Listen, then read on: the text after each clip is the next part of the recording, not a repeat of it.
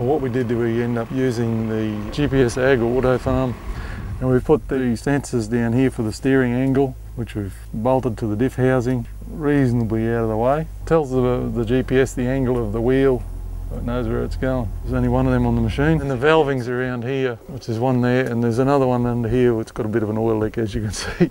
But they're the two valves that do the thing, which are hosed up to the tractor through the steering. And then you've got your aerial simply bolted to the roof, and then there's a screen inside the cab. When you press go, when you go, and it steers, and when you come to the end you press stop and it stops steering and you turn around. You know where your row is, more relaxed. You can look at other things that are happening on the machine, you know, watch what the planter's doing, watch the implement that you're using, you know, keep an eye on the tractor itself, all those things that you normally are doing anyway. Just got more time to look at them.